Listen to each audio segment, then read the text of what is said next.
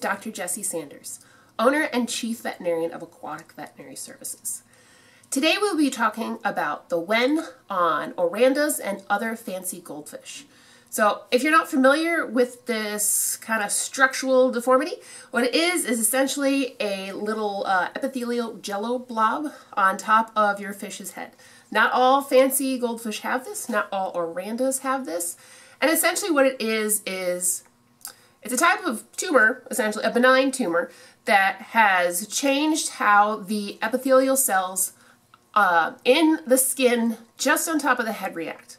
Now, sometimes it'll come down over the cheeks, sometimes it'll come down over the eyes, over the operculum, and sometimes even so much over the mouth. And sometimes when this happens, essentially what your fish just can't swim anymore. It's going to flip upside down, get stuck on the bottom because its head is just too heavy.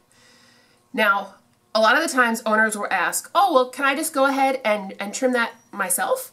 Which we really never, ever recommend. Certainly if you're going to be doing this procedure safely, your fish has to be anesthetized. So they're not going to wiggle when your scissors or your scalpel or whatever you think you're going to use gets too close to their eyes, their mouths, their gills.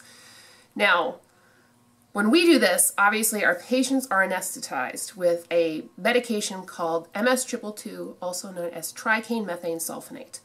It's been used in fish aquaculture for decades. It's very safe, it's very reversible, and it works really well to kind of get fish in a position where I'm able to manipulate them and, do this trimming where they're not going to react to it. Now, the second part is, depending on how severe that growth is, it might require some pretty extensive trimming. Especially if it's kind of grown back here behind the head. Sometimes we're just going to take a scalpel and cut through about 1 inch of essentially just crunchy jello epithelial cells. Now, if you're not familiar with fish anatomy, you could be making some serious cuts and really hurting your fish. So please do not attempt to do any wind trimming at home.